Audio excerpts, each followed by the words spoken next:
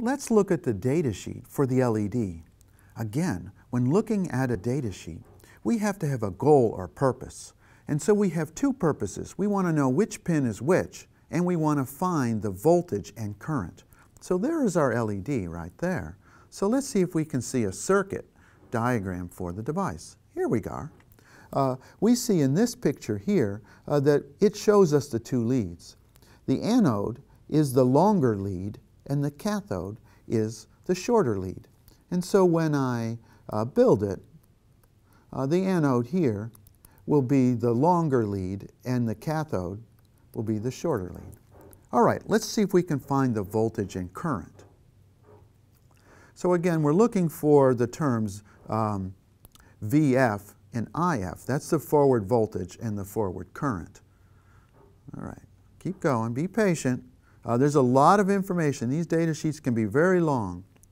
And so again, we're looking for VF, which is the forward voltage, and we're looking for IF, which was the forward current. There we go. VF, which is the forward voltage.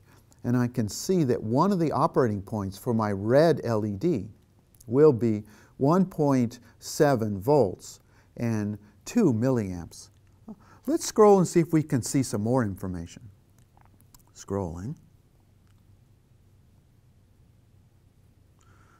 All right, there's the color red. Here we are. This is the one I'm looking for. This is a plot of the voltage on the LED versus the current, the forward current. And here's our red LED right here. And we saw from the other picture that a 2 milliamp current is about 1.7 volts.